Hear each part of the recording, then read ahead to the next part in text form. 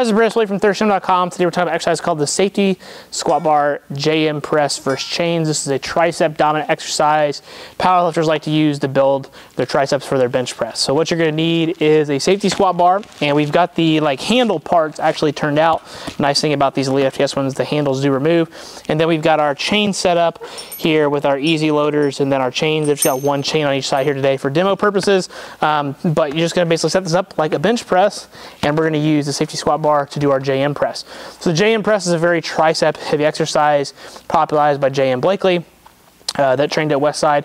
But essentially it's going to be like a very heavy skull crusher, but we're actually going to have some rolling components. So the safety squat bar actually helps you get that rolled position to where the weight's really actually over your face, and then you're going to drive and extend off. So we're going to get in our bench press position, and then my hands are going to get them as close as I can to the pad. So I'm pretty small, so this is honestly wider than I would like. I would like them probably here, but it is what it is. And then I'm going to get in my position, and as I go to unrack the bar, I'm going to bring it in my close grip position. But now, because the handles are here, that's going to push the fat part of the pad towards my face to roll, and now I'm just going to extend up with my triceps. So here, down. I'm going to keep my elbows up the whole time. We don't want our elbows to come out here, okay? Keep them tucked in on that pad, and then we're good to rack.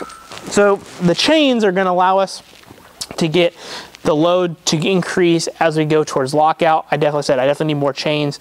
I could probably even set the chains a little bit higher if I wanted to change. I had these set up. But then I can also load the weight on there as well. And since the chains are not going to actually pull down, they're just going to deload into the ground. This does make this a little bit more tricep friendly, or elbow friendly, I'm sorry. So if you have any kind of elbow issues, this might be a way to try your JM press without just doing straight weight or anything. Try the chains first, and that way it's going to deload in the bottom, but you can still get that tricep training effect. This is going to be like a very heavy extension exercise.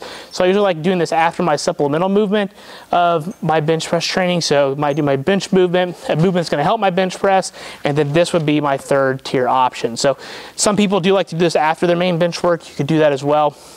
I usually like to have it as my first major accessory exercise, and anywhere from 2 to 4 sets.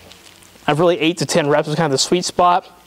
I guess you could go up to 12 or as low as 6, but I feel like once you start getting really, really heavy on them, you can really start to aggravate your elbows. Where here, if you're kind of doing more reps, it kind of limits the load a little bit, and you can still develop the tricep strength really heavily there at your elbow, which is then going to help your bench press more specifically. So if you got any questions, let me know in the comment section below. Thanks. Have a great day.